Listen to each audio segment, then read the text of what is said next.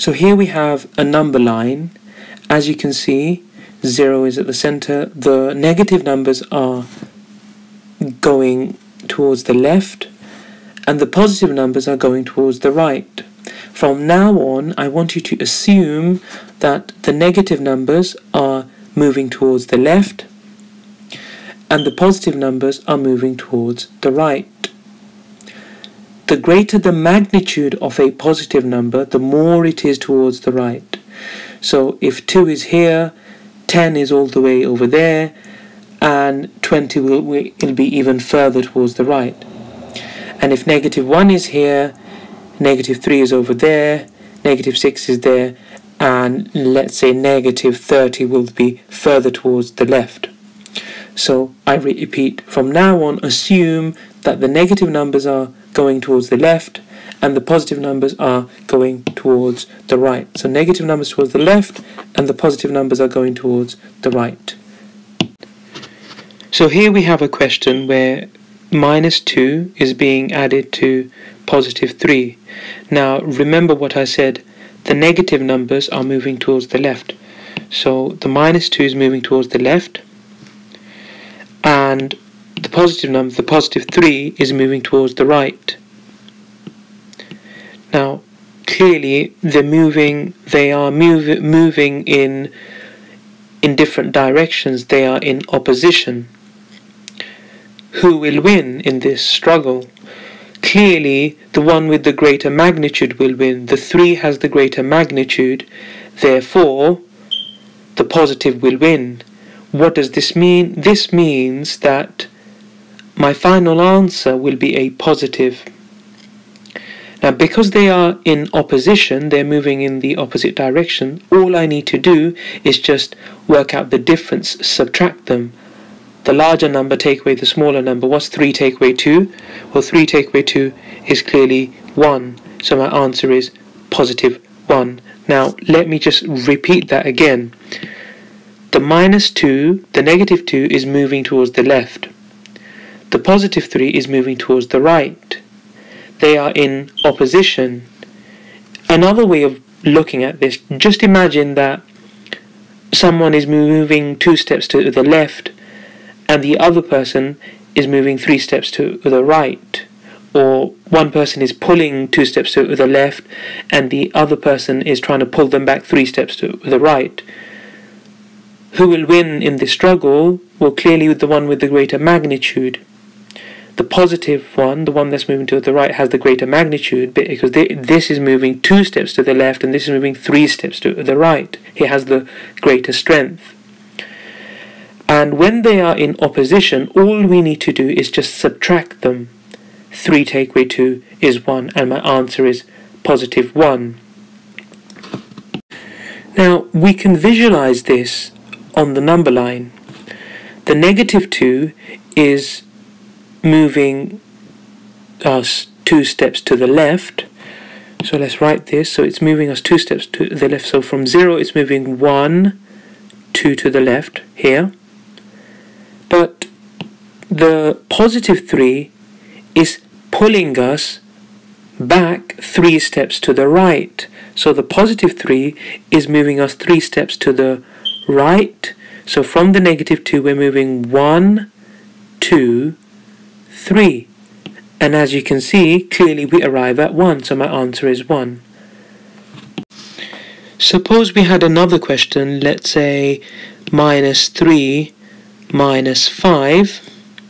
Now clearly you can see that these two are both negative, therefore they're both moving in the same direction. They're both moving towards the left. Now when two things are moving in the same direction, we say they are in harmony. They are not in opposition, they are in harmony. When things are in harmony, all we need to do is just add the numbers. 3 add 5 is 8, and my answer is -8. Another way of looking at this is we're moving 3 steps to the left first, 3 steps to the left, and then another 5 steps, which will mean that we arrive at -8. But the simplest way to look at this is that, remember, when the things are moving in the same direction, we can just combine the numbers. We just add the numbers and just stick the minus sign. So suppose we had another question, 4 minus 7. What would be the answer to this? Well, first of all, you need to identify what direction the numbers are moving in, which one is positive and which one is negative. Now, I have found that students find it difficult to identify which number is positive and which number is negative. The easiest way to do this is look at the left-hand side of each number. The left-hand side of each number. Whatever sign there is on the left-hand side of each number, the left-hand side of each number determines whether it is positive or negative. So what is on the left-hand side of this number of 4? On the left-hand side of 4, there is nothing here, and therefore we assume that this is positive. If there's a plus sign, or if nothing is there, we have to assume that it is positive. So the 4 is positive, therefore it is moving towards the right. And the 7 on the left-hand side, it has a negative sign there, therefore this is negative. This is negative 7. It is moving towards the left. Now clearly they are in opposition, they are not in harmony. Now remember what I said, if they are in opposition, we subtract them. We work out the difference. The larger number take away the smaller number. What's 7 take away 4? Well, clearly 7 take away 4 is just 3. Now, will the answer be positive or negative? Well, what is the magnitude of each number? Well, the positive number, the positive 4, has a magnitude of 4. The negative 7 has a magnitude of 7. Which one has the greater magnitude? Well, clearly the negative number has the greater magnitude. Therefore, the negative will win. Therefore, my answer will be negative 3. And you can clearly see this on the number line. The positive 4 is moving 4 steps to the right. So that's 4 steps to the right from 0, 4 steps to the right. 1, 2, 3, 4. Let's write this down. 1, 2, 3, 4. But the negative is pulling it back 7 steps. 1, 2, 3, 4, 5, 6, 7. And as you can see, we arrive at minus 3. So my answer is minus 3. So here we have a question, minus 2 plus 3 minus 7 plus 2. How do we do this? Well, the first thing we do, we need to identify which terms are positive and which terms are negative. How do we do this? Remember what I said. We look at the left-hand side of each number to determine whether it is positive or negative. So let's start off with this one. On the left-hand side of this one is a minus sign, so therefore this is negative. It is moving towards the left. And on the left-hand side of this number, there's a plus sign, therefore this is positive, it is moving towards the right. On the left-hand side of 7, it's a minus, therefore it's moving towards the left, it is negative. And on the left-hand side of the 2, there's a plus sign, it is moving towards the right, it is positive. Now what we need to do is that we need to combine the negative terms. We need to add the negative terms and add the positive terms. So let's first combine the negative terms, this one and that one. They combine to give me, 2 add 7 is 9, so they combine to give me minus 9.